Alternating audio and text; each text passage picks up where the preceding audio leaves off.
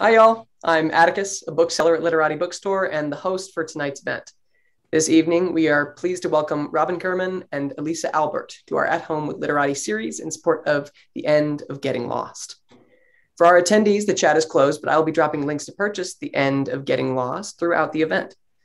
You can also use the Q&A feature to submit questions at any time. A reminder that you can shop for more books in-store or at literatibookstore.com for curbside pickup and shipping to your home anywhere in the United States. And now let me introduce tonight's author and moderator.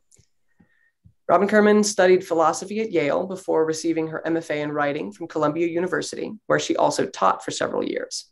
Her curiosity about human psychology has led her to combine work in psychoanalysis with writing fiction.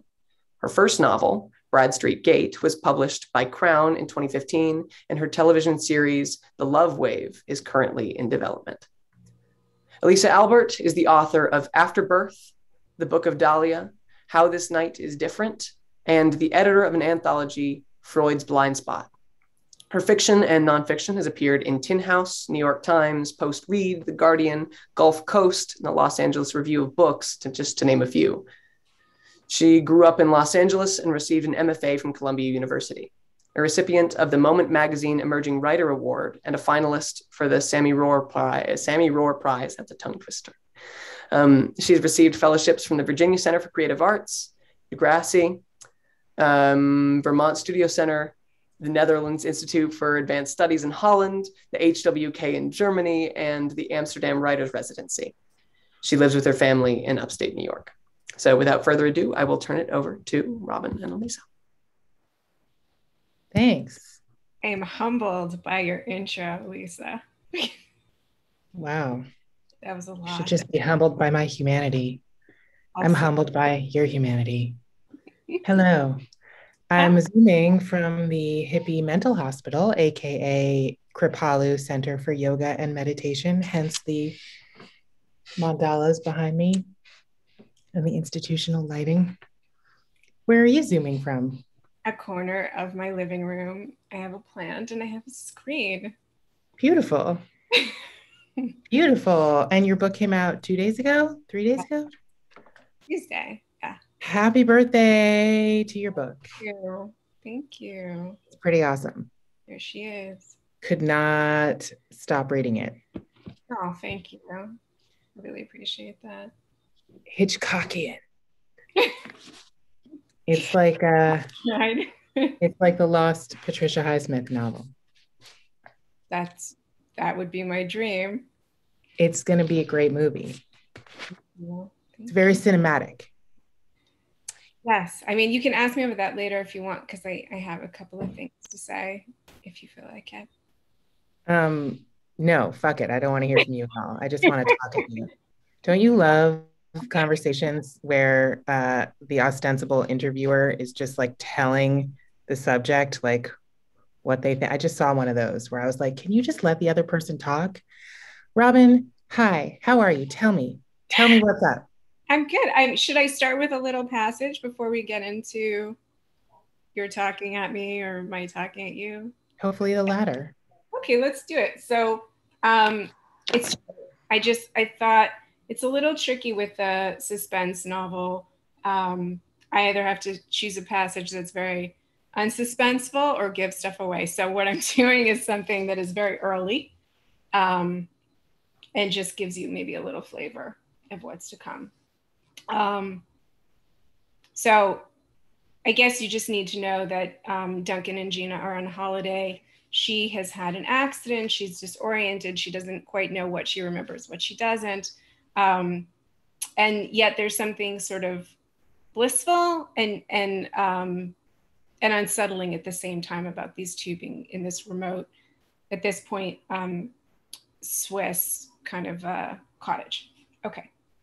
Around 6, they started getting ready. Duncan whistled as he dressed in a yellow linen suit that he'd gotten before they left Zurich. He hadn't brought many clothes with him on the trip, preferring to travel light, picking up what he needed as they went. Gina put on a blue dress, then searched for the silk satchel that contained her jewelry. Inside, there wasn't much, a pair of diamond earrings that she'd received from her grandparents at her high school graduation, an anklet she'd bought in college on a trip into the city with her best friend Violet. Her most cherished piece was a ring she'd been given by her mother, a yellow stone, not precious, but exotic. It had functioned as an engagement ring until Duncan could afford a proper one. What little money they had, they'd spent on simple bands. Hers hung a little loosely on her finger, she'd noticed. Apparently, she'd lost some weight from the stress her injury had caused her. Feeling around in the satchel for her mother's ring, she found a chain caught among some threads at the bottom. She pulled it out, a silver bracelet with a turquoise stone at the center.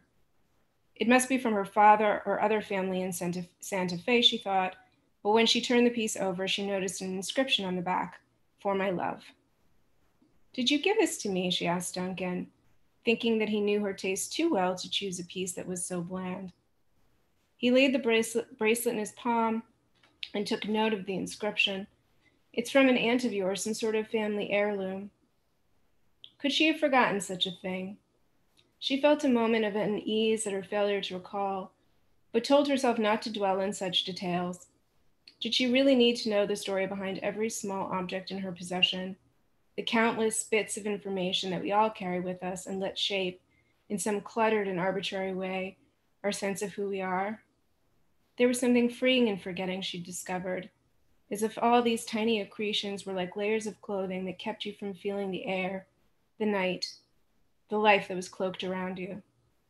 She looked over at Duncan, seeing him almost freshly then, with the years together stripped away, revealing the qualities she loved in him, his gentleness, his intelligence, his delicate dark features, and the green eyes that always had a slightly distracted look about them, like he was listening to some inner song only he could hear.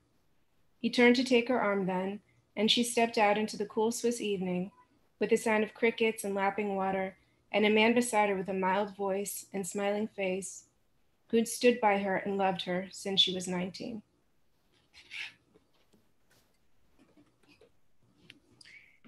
I did not see any of this coming. The twists and turns. I'm glad. Wow, I had to go back to the beginning at the end and then like re-experience it knowing what I knew. That's so nice because you're a really sharp lady. So, you never know when you're writing this stuff and you know the answers, what people will anticipate. Did you know the answers when you started? I basically, you don't know everything, right? I had some of the major shifts in mind and then you invent little things. But I think it's such a delicate balancing act because you can't spring stuff on a reader.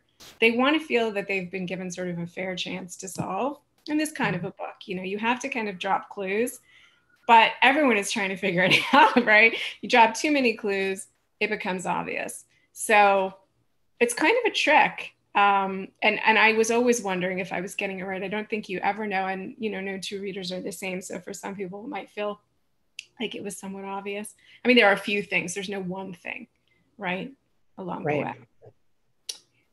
Did you have it all mapped out from the outset, or was there a process of discovery in terms of did you know where it was headed? Did you know like what happened?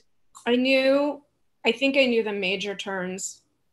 What I didn't entirely know, I mean, first of all the small stuff and who exactly they are and how exactly they lie and why and the relationships and how stuff comes out, you can't possibly write until you sit down to write. I didn't know where things were going to fall. And I find that when you're doing, just a simply literary book that doesn't have as much suspense, you're under less pressure to kind of figure out, there's something about the chronology with these and the sort of heightened sense of things. It can make you kind of anal because if you move stuff around, it's just a very different experience. So deciding where to reveal and what to reveal, I played with in revision. And were the conventions of this kind of thriller familiar to you already? Was it something you sort of always wanted to explore or try out? It's funny. I don't know. I don't think so. Although I love Highsmith, and I do love in film. I love Hitchcock and these sort of twisty plots. I think, to be perfectly frank, on my first novel, I got accused of having a lot of there was a lot of suspense and page turning, but people weren't really gratified with the ending. And I had done a lot of kind of literary digressions and character building and so on. And I had this sense that I wanted to prove that I could craft a plot. I think you did. I think you proved it. Mission accomplished. And it's a different kind of writing when you're thinking so much about plot. I think there's a way in which we got our MFA together, and I think in school, plot is almost a dirty word. Oh yeah, yeah. Right, it is. And then you get into the world, and there are a lot of readers who really, really want a strong plot, and will be very angry if they don't get it. Mm-hmm. So it was kind of a test, I guess, for me to figure out if I could do it. Interesting. Well, you passed with flying colors, I would say. My humble opinion. We'll see. Have you, by any chance, seen the huge doorstop volume of Highsmith's journals, like her from like 1940 to her death? It's wild. It's really looks fascinating, difficult. I mean. Oh yeah, I mean, and she's one of those people, like so many, whose sort of late life political opinions just torpedoed her reputation. Very common. Strange. Anyway, I highly recommend it. It's not. I think there were a lot of issues now. Yeah, a lot. I'm still in like 1941, so I only know the vague outlines, but I'm curious to follow it through. It's not like it's a dip in every now and again kind of book. It's not a bedside read. I mean, it's like 15 pounds. It was going to be my winter project, but I'm still in 1941. You have so much more patience than I do. But I will say that The Talented Mr. Ripley, both the book and the film, are just so well done. Yeah. And I think the film, I'm doing an adaptation now, so I'm thinking about filmic adaptations, and I think the film capitalizes so well on what film can do, but also the book is so riveting and so well done. So that was one of the biggest influences when I was writing. I read that book, and you'll see if you were to read them side to side, the way I played with the letters and some of the other communication elements I lifted is strong, but I was heavily influenced. That's totally kosher. I mean, that's what we do. Yeah, we pay homage. You know, she did it too, and whoever she was taking from did it too, all the way back to like the first cave handprint, I think. Yeah, I'm sure it's true, but it was a wonderful book, and it was really helpful to me. In your adaptation, how are you dealing with time? I was thinking about that while I was reading. I'm so curious. It's really hard to adapt. You know, I've done some screenplay work before a little bit, and this is 10 times harder. I think having, the knowledge of the book the way that I do, if I were coming from it, this is probably obvious, but if I were coming from it, from a distance, I wouldn't want to sort of bring in all these things necessarily be source material, and I'd be more distant. It is such a different animal, and there's so much you have to rethink, and there's so much you have to lose. And I think it's impossible to tell the story without some of their past, but you're going to get a lot less. So it's going to be a very different experience. You need Blake and Violet in college. You need like the seed of their relationship, right? What happens, Elisa? I'm so curious to see. There's certain market constraints, and it's being built as a thriller. If you saw any of the releases, and thrillers, they keep up a pace. And this book it takes its time for the, it's sort of in between genre. I think it has a lot of literary features, including that it's not in a tremendous hurry, and it spends a lot of time developing these characters to make this suspense, from my point of view, kind of like hooked onto something and meaningful. But you're going to lose a lot of that in a movie. You hope you get stuff back from the actors. Well, that's why movies are not a substitute for books. I mean, they're just different animals, and they scratch different itches, and they serve different purposes. And, we all have the experience of loving a book, and the movie's just irrelevant to us, on that level. It might be relevant on a different level, but it's not remotely the same. And then the opposite, where there's like a shitty book, but the movie's great. Right. I mean, if we were not talking about my book, I'd talk about The Lost Daughter, because I know you read it. I haven't seen the movie. I refuse to see it because the book is so dear to me. But I hear it's good. It is good, and it would be interesting because I saw the movie and didn't read the book, and so we would have different ideas. But it might be very hard to watch if you had read the book. I don't know. Maybe I'll just wait until I've maybe I'll forget the book in a few more years. Maybe I read it like maybe 5-6 years ago. So maybe like another couple years and I can just see the movie and not connect it to the book, I mean, I'm having Just- to go to the, from my book, like in order to reconceive it as a film, and it's not that easy. Mhm. Well, and film is so collaborative. Writing is so solitary, and you're really the end all be all of that world. And in film, Yeah. no. I was going to say about the intersection, though, it's interesting. I thought of this as a movie first. Mm. I was thinking of transitioning into screenwriting for economic reasons, among others, time management reasons. Economic reasons. Yeah. And I saw this as a movie. And I think that part of what you're reacting to when you say that it has cinematic qualities really does stem from the fact that I really thought this can be a movie. And the genesis of the film deal also stems from that, because what happened was I wrote it as a novel for various reasons, not the least of which I didn't know how to write a movie. and I didn't know anyone. But by the time it was done, I had started to learn, and I had actually optioned the script. Yeah. And so it was Dakota Johnson's company that was developing the Love Wave, and my film agent, who's booked to film, sent it to them. And so that's why we got this weird arrangement where the book hadn't even come out yet, and I'm a nobody, and yet it's being made. Come now. What well, is that? I mean, either they'll pick up a bestseller or they'll pick up a famous writer sort of ahead of the release. No, I think, isn't that usually how? I don't know. I mean, I want to seek into talking about your psychoanalytic work, and I'm just tripped up by you calling yourself a nobody. But we can revisit that later. Maybe in Hollywood. You are somebody. Okay. Capital Therapy session.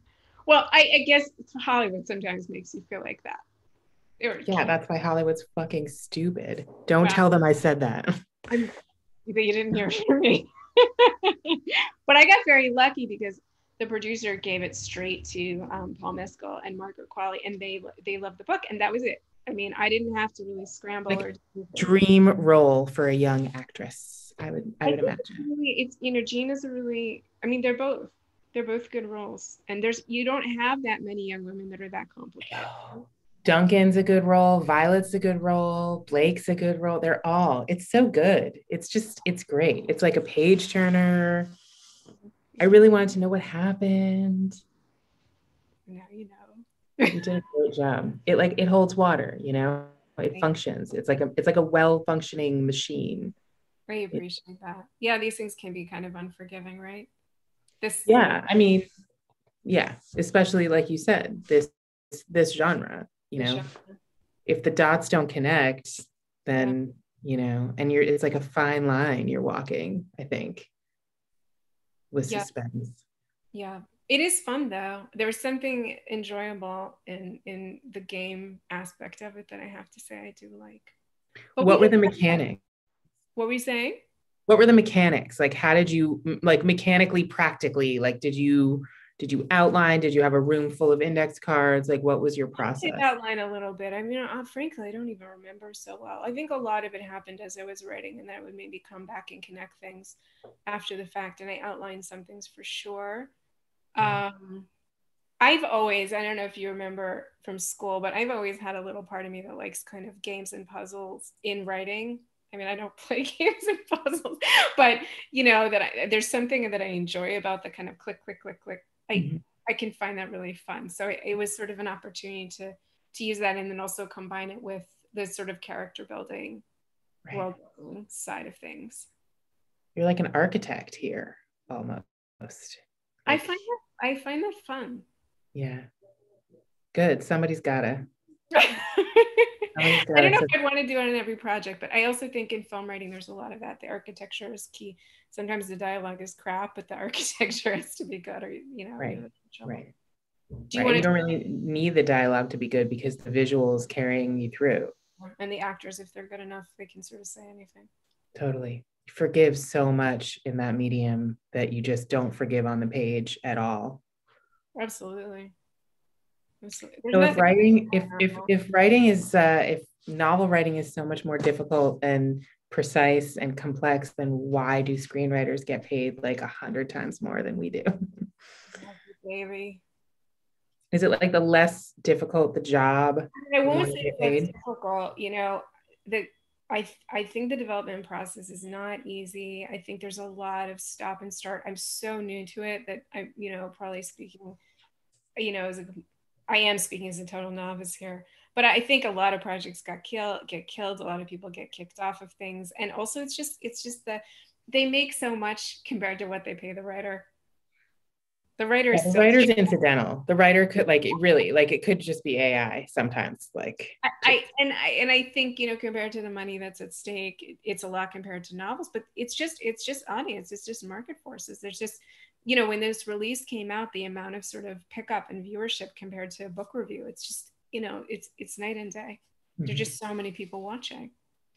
Tell me about the process. Like, what were you doing? What was going on in your life while you were writing this? What was your, you know, what was your routine? How did it go? Was it very like even and linear, or what? I'm seeing patients, so I'm not going to get too personal in case, because this is public record, but not that anything so wild was going on. I think I was starting psychoanalytic training.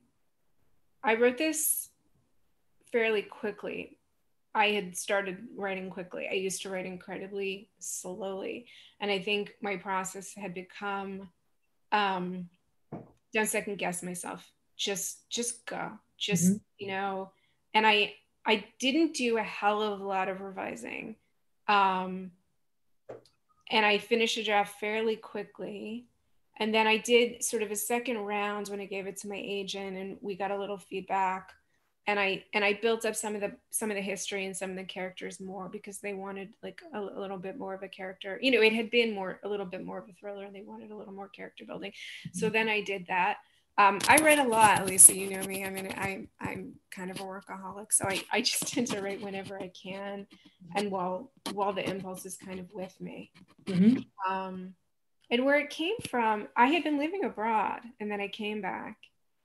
And I think there was something about, and I'd had some romantic turmoil, which is probably can be inferred. So I think this novel was a way of kind of coming home and also settling myself with this material, kind of, you know, bringing the abroad experience with me. I also did a lot of traveling when I was younger, but this, I sort of came to rest and felt like I wanted to write something about the disorientation of being abroad and also of having relationships abroad. When you're away from family, you're away from, you know, your natural context and your friends and the people that know you. I think different things happen. You know, there is a way in which, I mean, getting lost is in the title. There is a, you know, I was thinking and I feel that you can get lost traveling. It's totally disorienting. You know, you can sort of cut your sense. You can get dizzy traveling, right? Just sort of wind up on the other end of the earth and just in a way lose yourself, in a good way too. And in love, you can lose yourself. So I was playing with that. It was kind of an experience where, you know, you could see the head injury, if you want, a little bit metaphorically, as just massive disorientation. None of this story could happen if anyone were home, for a million reasons. Right. So totally. I think it was a way of processing what it felt like to lose myself a little bit in the years that I was traveling, in a good and in a bad way. But just sort of, you know, break the familiar, break the parameters of who I had been. In some ways. Makes sense. That's so interesting. But thank God you never got kidnapped by an obsessed lover, did you? Robin, is this book autobiographical? It's not, but I borrow from life, you know, like we all do. So maybe we had some emotional experience. Yeah, sure. Yeah. Fascinating. Of course, they went to Yale, so. Oh, I just do that by default because I just know what it looks like. It's like, you know, there's like stuff I feel like whatever one is writing, there's stuff you're interested in making up, and then there's stuff that you just like, what, like, don't bother. Like, it's just not where the heat is. So just make it something familiar, I also thought, they have a good arts department there. And it's plausible she could be a dancer, and then it just, why not? But it's not important. I loved her backstory too. I mean, I love the Santa Fe and the mom and that whole, the art teacher mom and the tragic. I won't give it away. Yeah, it's okay. Tragedy. The dad, the painter who has no success, but he just like lives for it. So that's what he does. Santa Fe was really vivid. Yeah. And New York in the 90s was really what? I've never been to Santa Fe. Really? I would like to be. I just went for the first time last couple months ago. I have an idea, but I think we all do. I think you captured it. I was obsessed with it. I wanted to see it so bad, and I went, and it was amazing. Yeah, I wanted something that was sort of a contrast, I guess, for her. There's like the light, and there's a she has a kind of utopian history that goes very much wrong and tragic, and Duncan has sort of the opposite. He's in sort of a crappy Jersey town, and it's a confined childhood. You kind of picture her somehow outside, and yes, for him kind of stuck in a room. Yes. Expansive and contracted, and like, and she's so open and trusting, and like you can just see how she wasn't prepared for like the harsh world, the cold,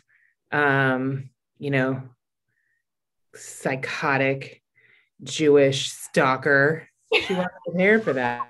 Well, watch out. I mean, in a way she was, in a way she wasn't, because she's got her own lunacy. But I really enjoyed writing the backstories, because I said this on my last one of these, that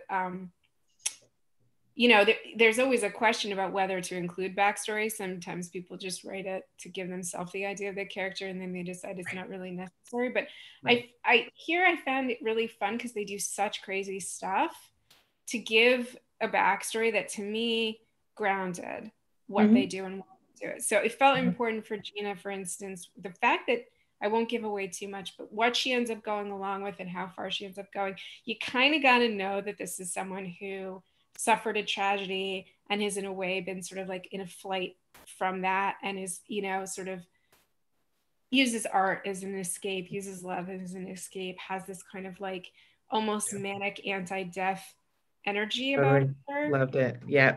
And I love that too. And I think as artists, we kind of relate. Like sometimes there's a little darkness in us that we're trying to keep away from. And I don't know what you're talking about. Speak for yourself. And so, I think a lot of people could stand back and be like, why would she put up with this? Why, except that we all have our crazy, and we all have, a fantasy that, as crazy it is and as off as it seems, may actually satisfy something in us. Especially when we're like 25. Especially when we're 25.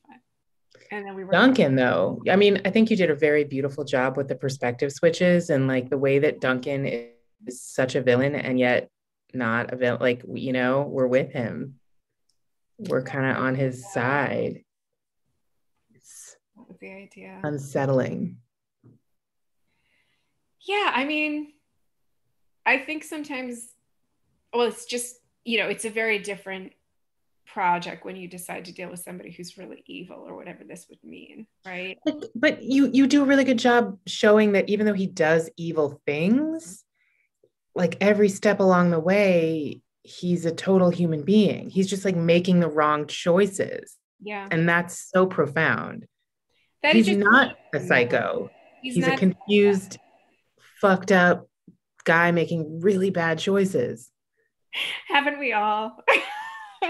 For real. Yeah. I mean, and the youth is baked into it. Like, as you said, this kind of crazy is youthful crazy.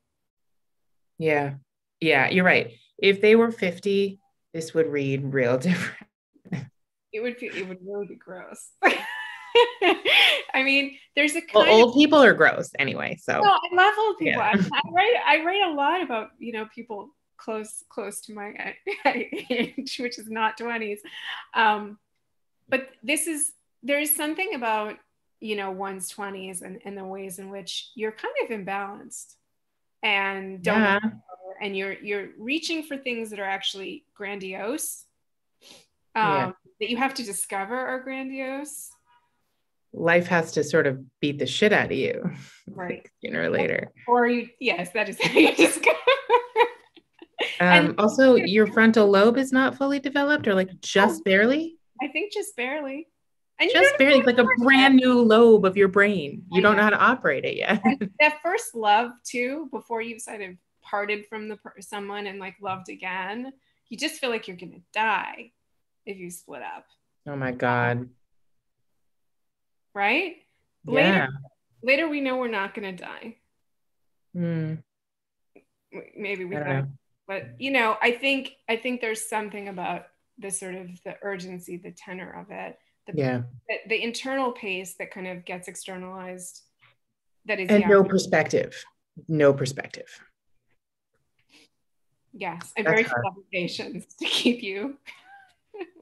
Perspective is useful. Right? The problem is by the time you have perspective, you're too old and tired and achy to like make use of it. Oh, you're doing fine. You just do. Oh, youth is wasted on the young. It's true. It is true, and they don't even know it.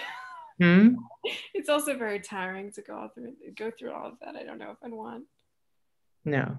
Again. No, you have to be young to like waste all that energy and like create drama. I know.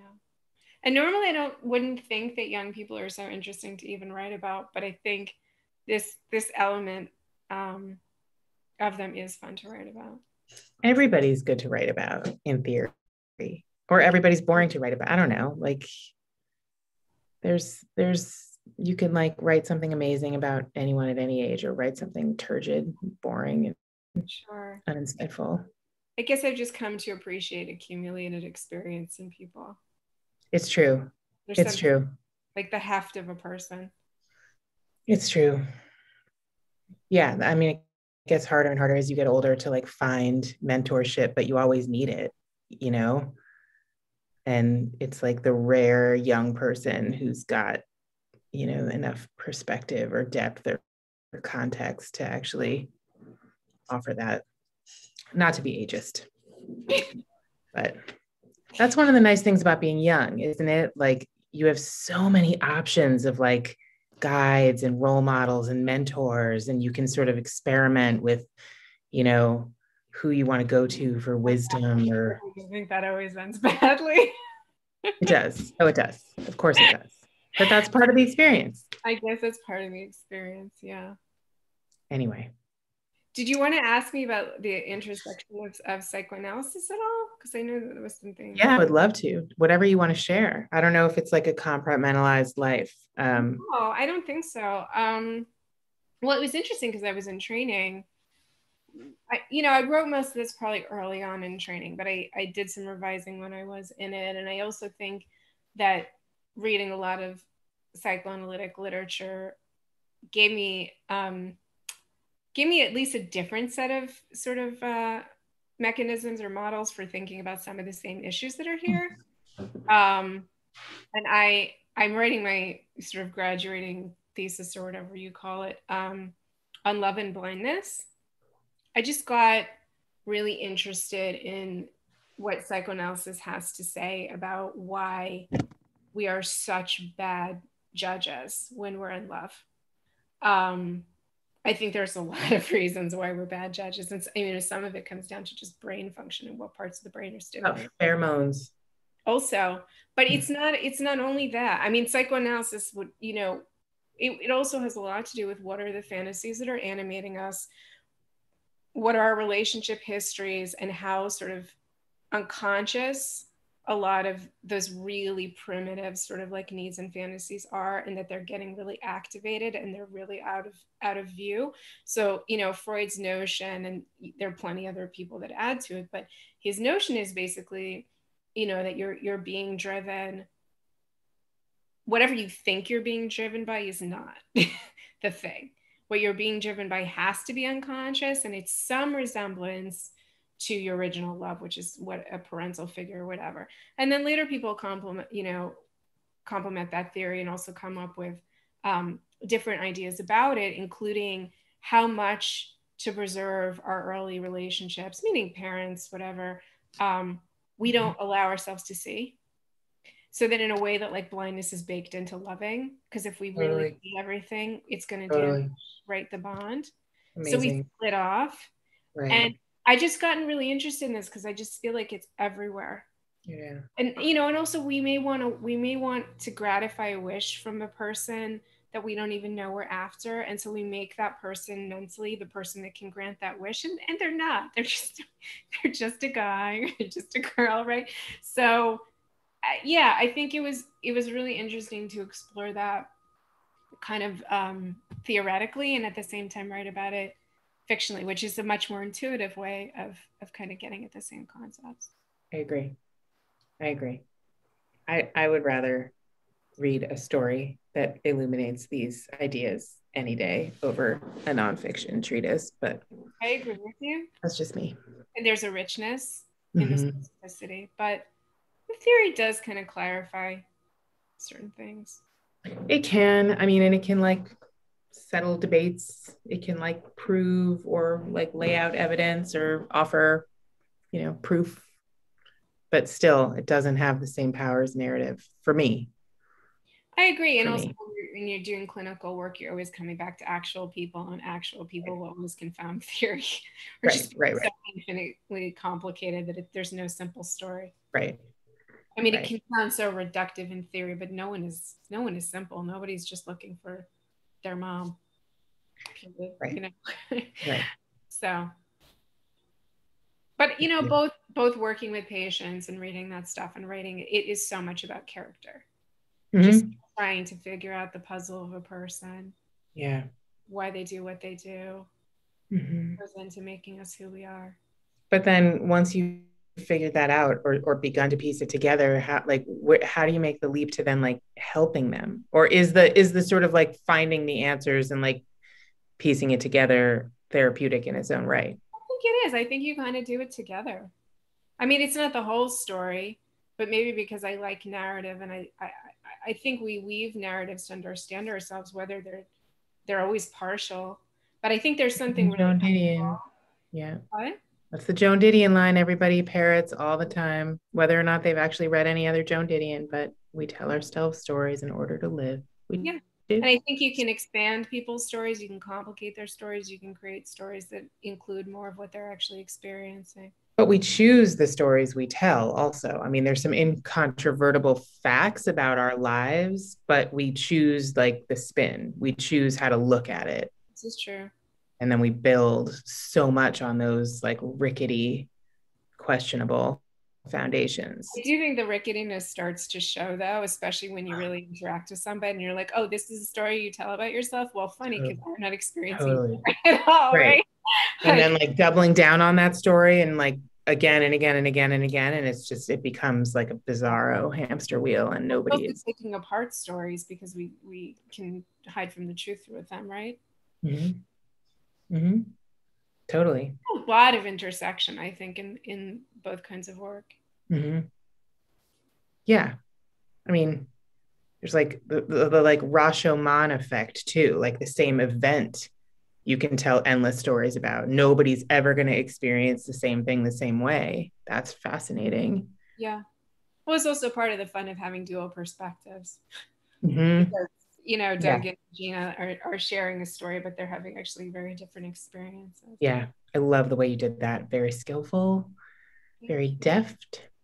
It's always fun. It's tricky because you don't want to repeat. You could, I guess. I'm trying to always give different information, but just enough overlap so that you realize, you get a different sort of spin or insight of something that was presented in a certain way by one character, and then you realize how much the other person sees it differently or how off they were in their perceptions. Right. We get to feel clever. Of course, we're like much more like the dupes. They don't know the story in real life.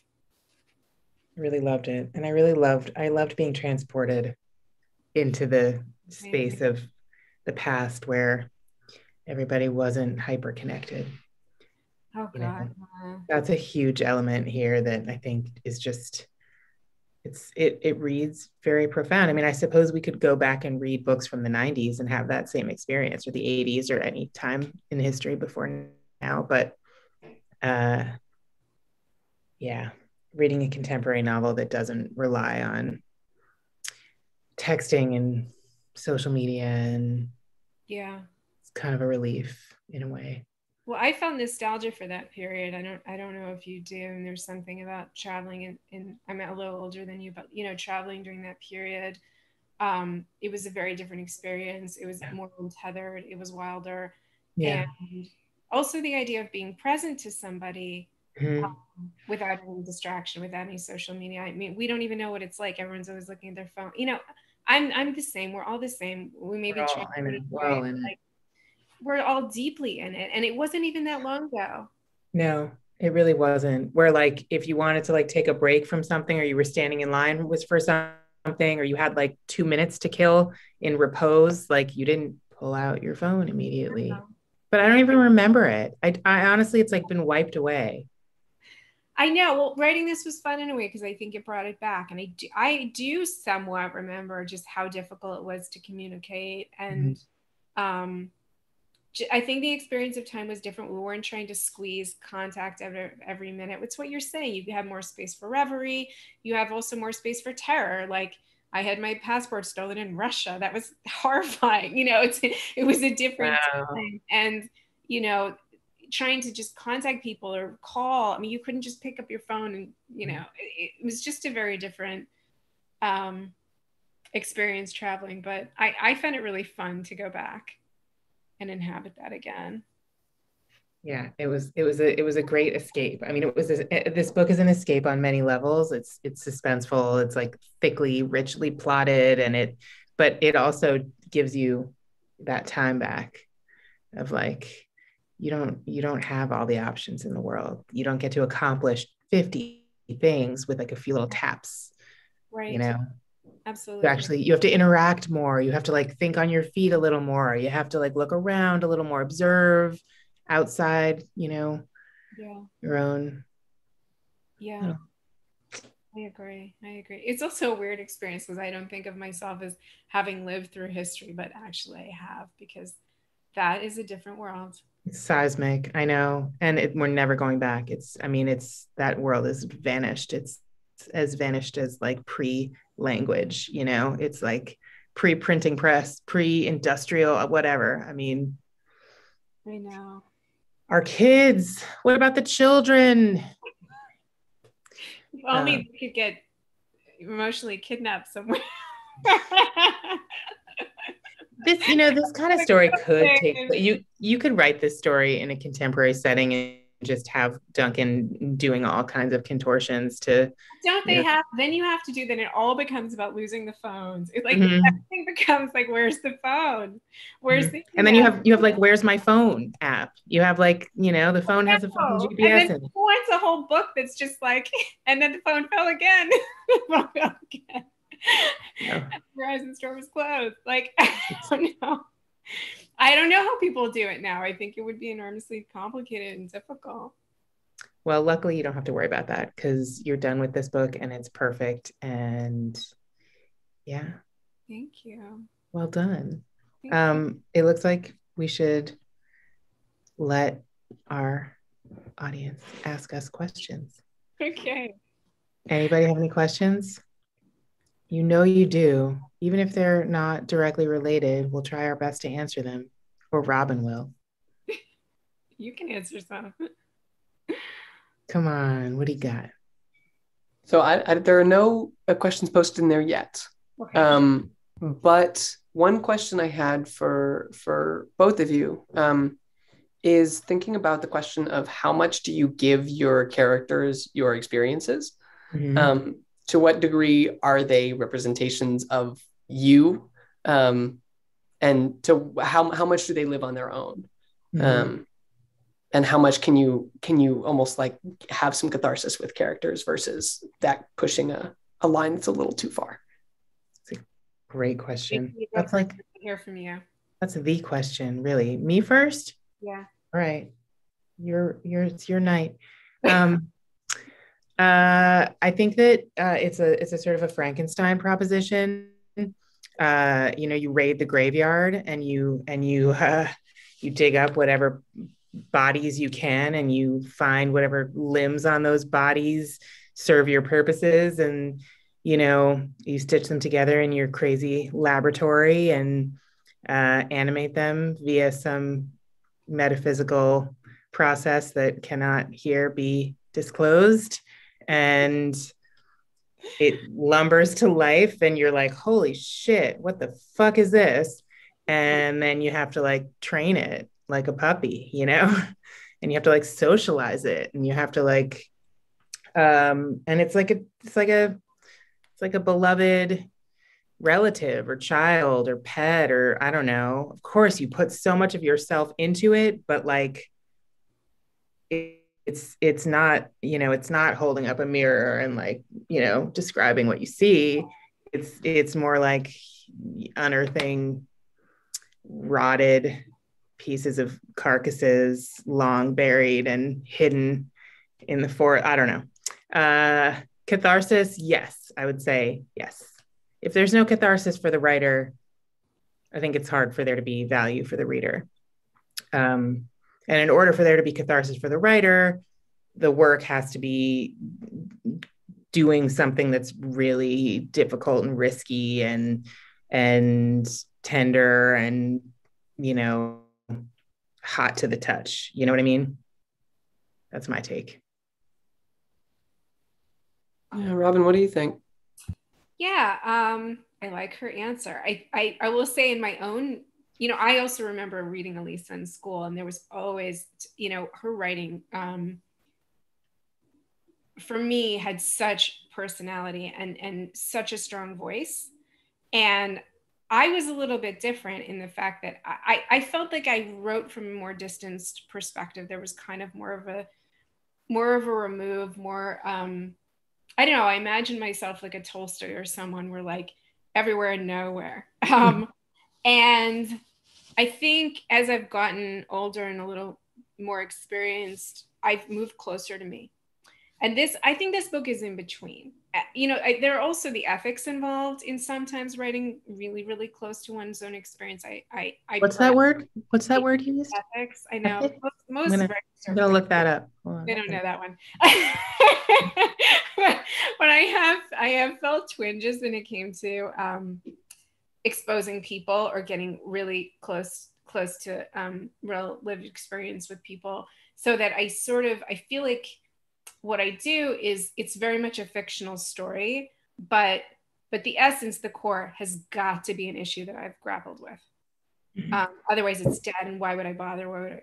So if this is a very crazy story, but what's not crazy is getting carried away in love, losing your bearings as a young person, wanting to go back and undo damage that you have wrought, and sort of, live a fantasy of what if we never broke up? What if that bad thing never happened? There are a lot of things that feel very actually close to home.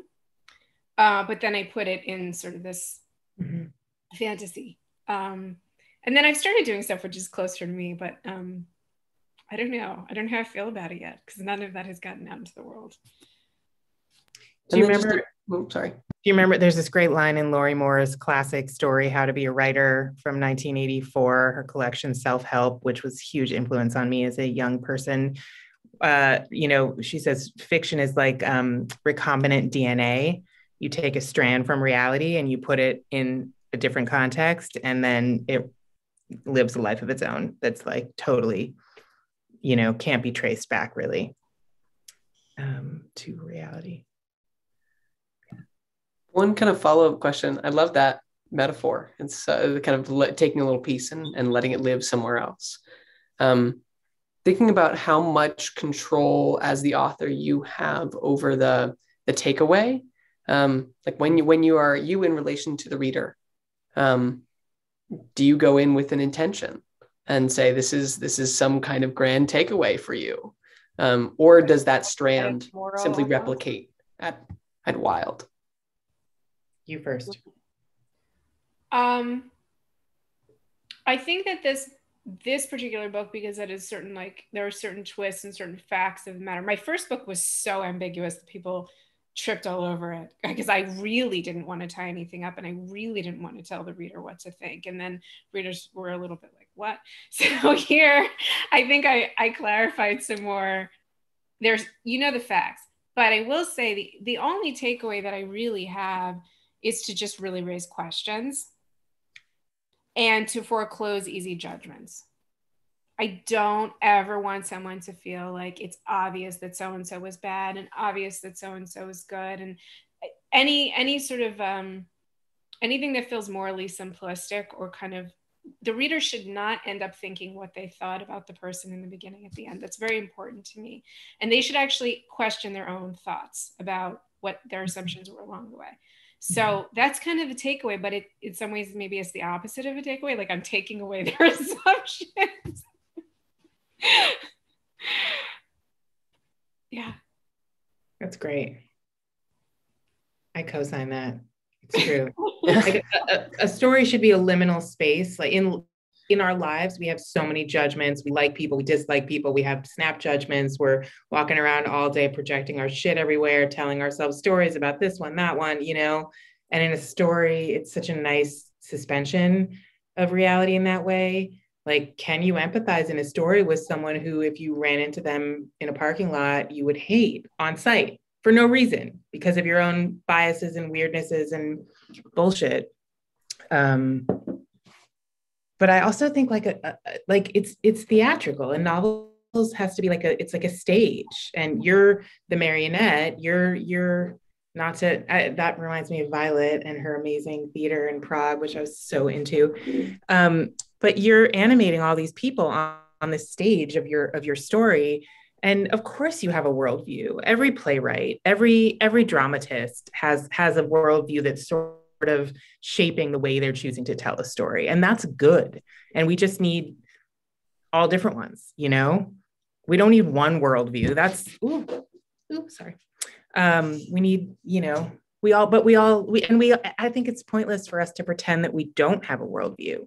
Like the heat is in sort of unpeeling the layers of like, what is this worldview and why? And like, can I shift it a few degrees this way or that way? What's unyielding? What's maybe open to change? That's good stuff. Can I have a follow-up to her comment? What I also think is that fiction, and I'm sure you'd agree, fiction has this life of its own, right? So, I think, to bring back Tolstoy, Anna Karenina, I believe was written with a certain agenda to condemn adultery, to sort of point out, like, it's almost like a cautionary tale. Mm-hmm. This is not how I read it. You're supposed to go for the guy who's like Levin and not for the guy who's like Bronte. Like, don't go for the flash. Like a big message to women. Just like, okay, he's a little dumpy. Good stuff. Like, that's an important message. I know, but that was so not my experience reading it. Like, I was so enamored of Anna, and I was just so pissed at Franz. So in a way, I feel like, this is nothing new, but the author's intention can really break loose. If you're a really good artist, you don't know which character is going to end up the most lovable to your reader. I mean, in the last book I wrote, the meanest character I had was the one that everybody ended up, most excited about. And so there is also that element where I think you can't be too in control. You might have an agenda, but your own work should kind of screw with your agenda. But can has the statute of limitations on your NDA expired yet on Roth? Can we talk about Roth? What do you want to know? He's been dead for a few years now. Well, we better say now, or people are going to infer that more happened. Robin was an associate of Philip Roth's for a time when we were young. And you did some work for him, right? Sent letters on his behalf. And his work, which was so fundamental to me,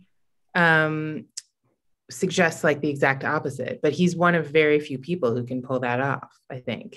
I mean, his voice is kind of like just nails at you. Yes, like hammer and a nail. Like his allegiances, alliances, worldviews, like on certain characters. Like I just have such mixed feelings about that experience because you feel kind of mentally colonized. But he's brilliant, and it's a mix of things. Yeah, I guess if you're going to be mentally colonized, you want it to be really good. No mediocre mental colonization. Totally agree. We have a really good question. Yeah, I got it. We have a good question here from Anonymous. What is the experience like when your novel that's been in your head for so long suddenly hits all the hearts and minds of thousands of people and they react to it? Well, I'm still waiting for that moment. I think it is with the hearts and minds of dozens of people. Dozens. 100. Okay, 100. I think it's a little unsettling because you also just never know who your readers are going to be and how they're going to take it.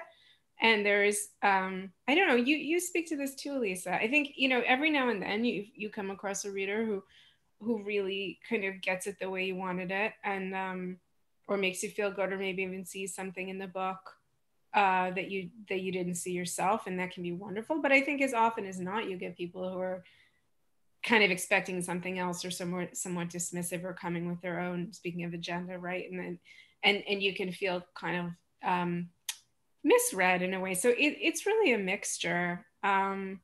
You definitely feel vulnerable. I do. I don't take this stuff lightly. I feel I don't have a very thick skin, so yeah, I guess I feel a little bit exposed, but it's also really nice to share work with. Kind of better than the alternative, Yeah. And knowing you can't control it, I think takes a long time. It's taken me a long time to just be like, whatever, like love it, hate it, don't care, fine. It's like I can't do anything about any of those things, and I can't get all hyped up when somebody's like, you're a genius, the way I can't get all dejected when somebody's like, you should rot in hell. It's like whatever it is, it's fine. What? I said I got that reviewer too. Did you? What happened? No, on the last book. Oh. There always a few rotten hell. People have different needs when they approach a book, and they're coming from different places, and they're projecting different things. And, I think if you feel really good as a writer about your work, about what you put into it, like you got the words right, you fulfilled your intentions, you did what you intended to do, what you set out to do, then when it's published, you sort of wish it well. And you don't wait for a verdict, because it's irrelevant, if you did your work. If you pooped it out, or you're like a mercenary and you were sort of like, oh, maybe people will like this, and they don't, then okay, like you could feel shitty. But if you're fulfilling something, personal, internal, authentic, then whatever it is. I don't know. It's taken me a long time. Yeah, she's cooler than me. She's had more things out. It's taken me a long time. When my first book came out, when my short story collection, my debut came out, and I just thought like, oh, I'm so special now. My life's going to change and everything's going to be so. And it's like, I was like devastated. I was like lying awake at night. Like, how dare they, it's just like not cute. And it's like, you go through that a little less, I think, every time. This is true. Yeah. Well, now it's time to go buy this book for everybody who's watching this. Yay. Now. The End of Getting Lost. You can buy it on Literati's website or in person. There it is. Go ahead and buy it and let everybody know what you think. And thank you, Robin and Elisa. This has been an honor to just sit in on this conversation. Thank you. Thank you for hosting Robin. I'll catch you later. So much fun. All right. See you guys. Yeah. All righty. Good night, y'all. Have a good one.